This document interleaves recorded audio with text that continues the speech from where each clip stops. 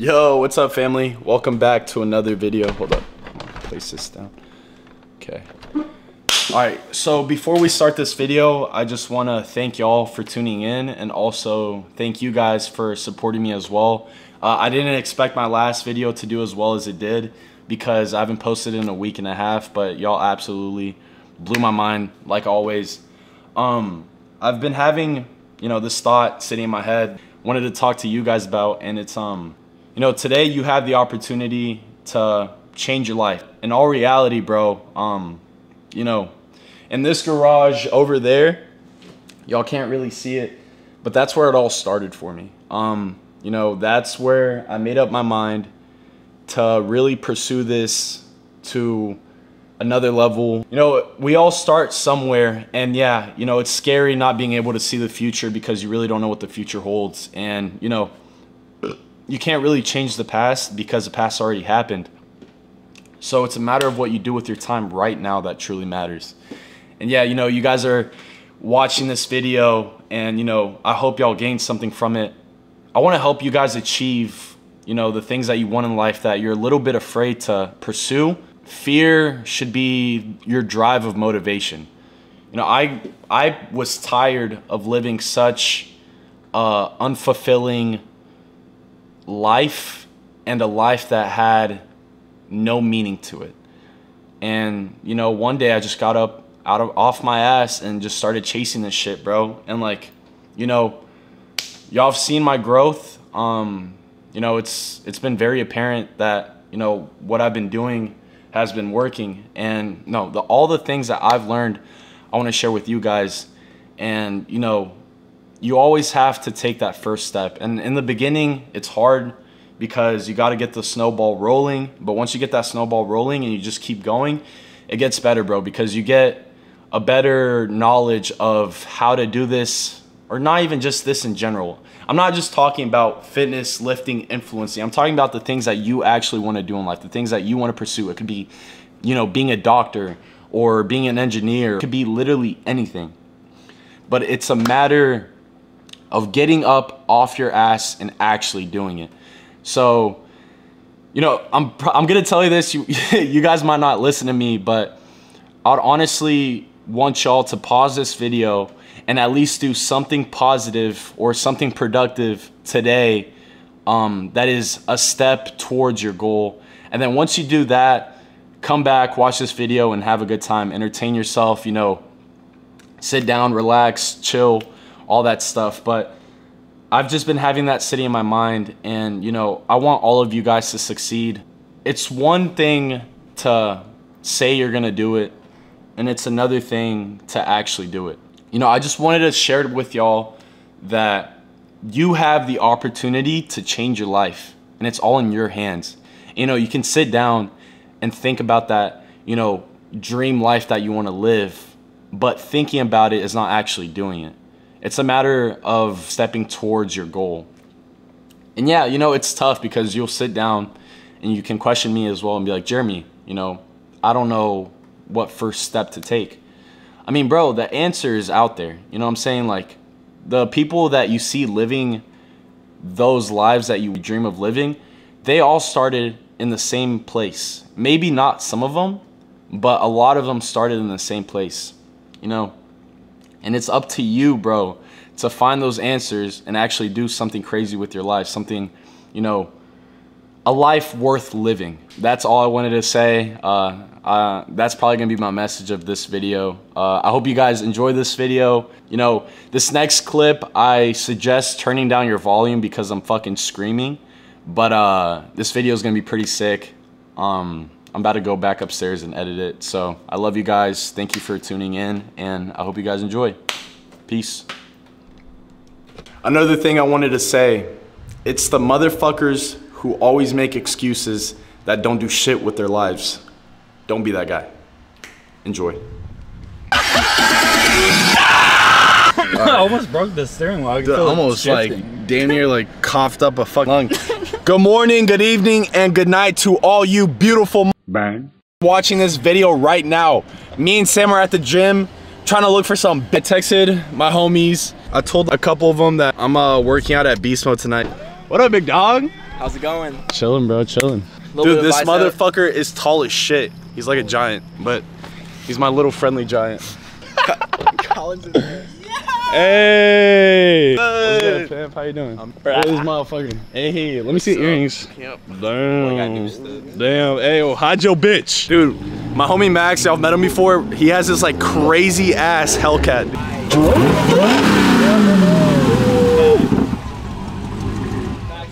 Bro, that made me hard as fuck. What up, big dog? How you doing? I ran out of my favorite flavor, which is a ring pop, and I ended up bringing the Smarties. I brought the Smarties so the homies could try it as well. Nah, bro, I'm not gonna lie, dude, the Smarties are actually fire. I don't even know what Smarties like actually taste like, but It is. you fuck with it? You never smoked Smarties growing up? Smoked Smarties? You never smoked Smarties, bro? Nah, I never did that shit. Dude, honestly, Yeah. Did you get banned? Man. I would say this is better than Ring Pop. Yeah. Alright, after I mix it up, yeah. That's fine. That's fine. Controversial. I like it though. Smarties taste good as fuck. Fucking store buying meat right now, bro. Where the hell? Cole, bro, why are you at the store? We're just gonna wait on Cole. He's buying meat at the store right now when it's 9:45. I guess duty calls for a man.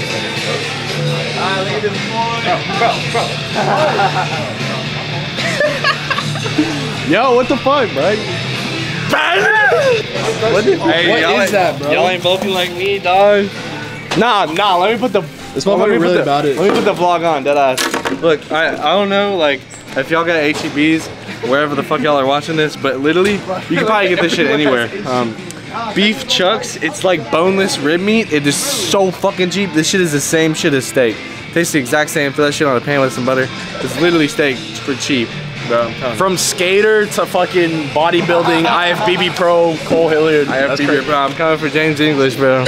Bro really brought meat to the gym, bro. That's crazy.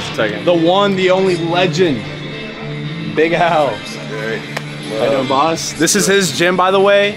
Beast Mode Fitness, come check it out. Yo, also comment down below. I'm planning on doing a video with Alan, I think next week, and I think that shit's gonna be a banger, so comment down below if y'all want that hoe as well. Okay, one sip, everybody knows the rules. Shout out Barstool.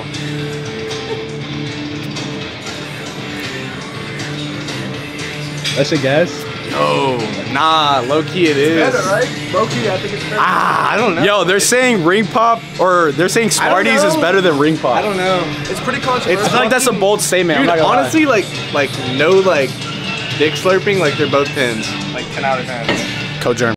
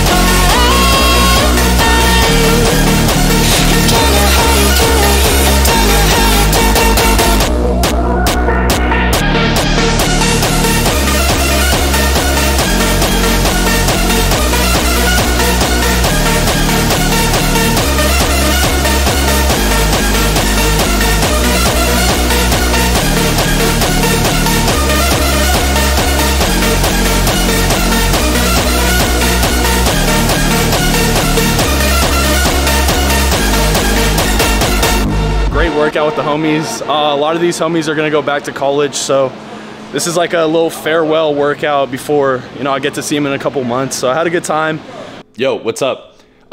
So this part of the video, I basically just wanted to do a rundown of what my tattoos mean. I always get questions on my DMs, and I feel like I haven't really made a video about it till now. So we're gonna do a little tattoo tour. So starting off with the first one, we got the angel, which actually was a cover up.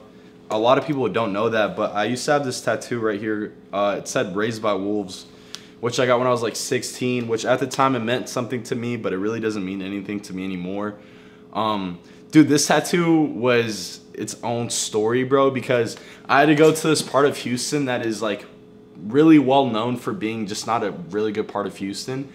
And like you had fucking people selling drugs and shit like outside of the gas station and just all kinds of crazy stuff, but don't mind that. So this tattoo I actually got last year, and I'm not gonna lie, on a scale of 1 to 10 on how bad it hurt, it was probably like a 7, but when it got really close to like the inside of my thigh, that shit became like an 11. But I really like this piece, and I don't know, bro, I'm not gonna lie, like I've seen a lot of people get the same tattoo, and they'll send me like pictures of it on Instagram, which I think is pretty cool. But yeah, no, this bitch got like abs. So this tattoo is supposed to be like a representation of my guardian angel who's like watching over me.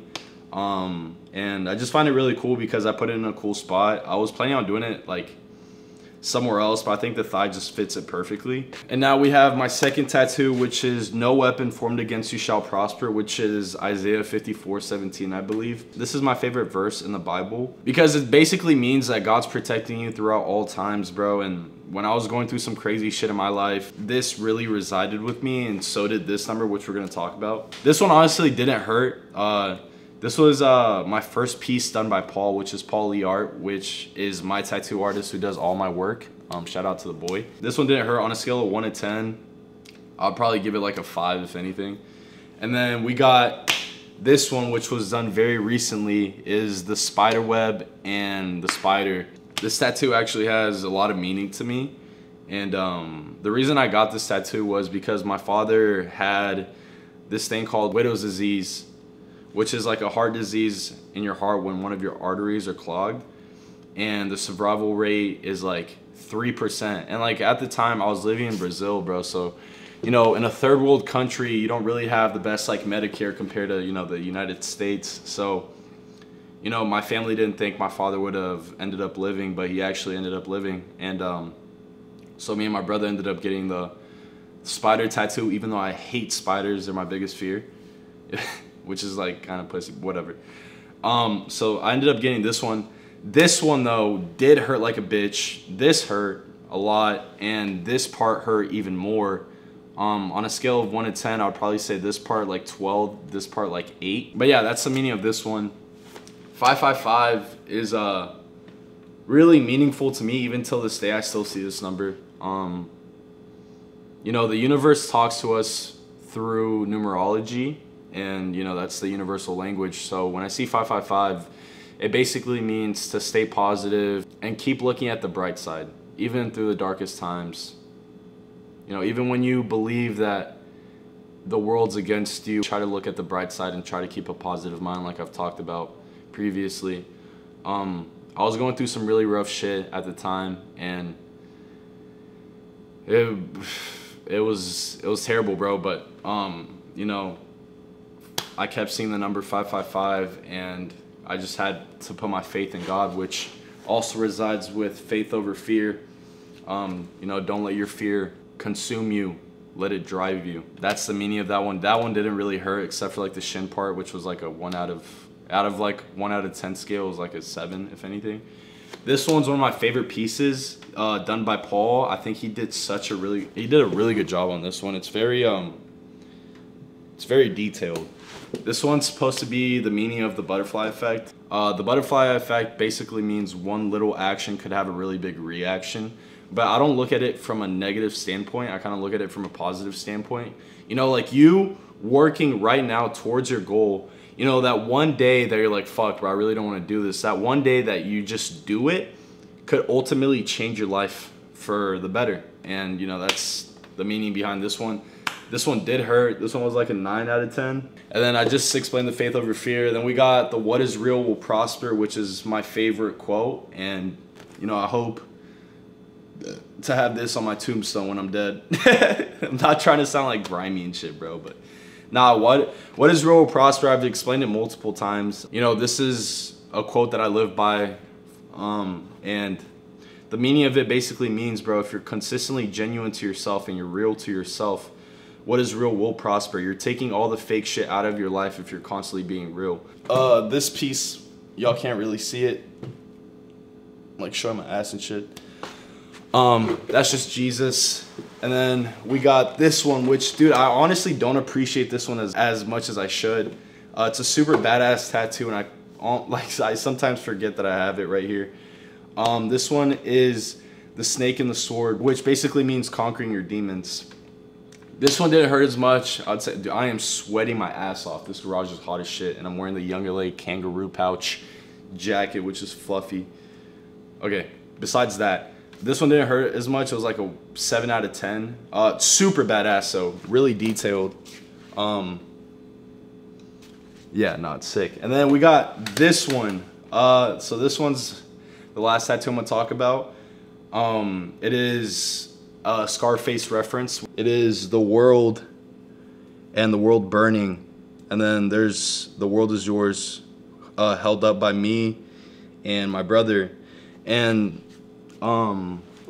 this is kind of how like I saw the world in my own eyes, bro. I felt like it was just me against the world, and like, I don't know, I just had a bunch of shit happening to me around that time period, so I just kind of lashed out, rebelled, and got this tattooed on me. You know, it's kind of hard talking about like regretting tattoos, which I wouldn't say I regret this tattoo. I personally don't like how it looks. It definitely could look better, but I don't regret getting the tattoo because John told me this, John Skywalker told me this. It meant so much to you around that time period that you literally got it tattooed on you. So he definitely is correct. But honestly doesn't have any more meaning to me, but it kind of grounds me, bro, because when I look at it, it just makes me appreciate everything that's, you know, happened to me till this day. I've been very blessed, and you know, I have you guys supporting me, so thank you for that. And now let's talk about the fun part. So the tattoos that I'm gonna get next. So I basically want to finish my whole leg. I'm gonna be doing a word sleeve, which I haven't seen anyone do this, but I'm gonna be doing a word sleeve going down, like, so it's gonna go like this, and then it's gonna go down, of words that just mean a lot to me. So I'm probably gonna get Conquer next. I'm gonna get Wing Ridden Angel next. And I also have to get my calf done and then my hamstring done as well. This one's gonna hurt like a bitch. I don't know what the fuck I'm gonna get there though. But this concludes this video.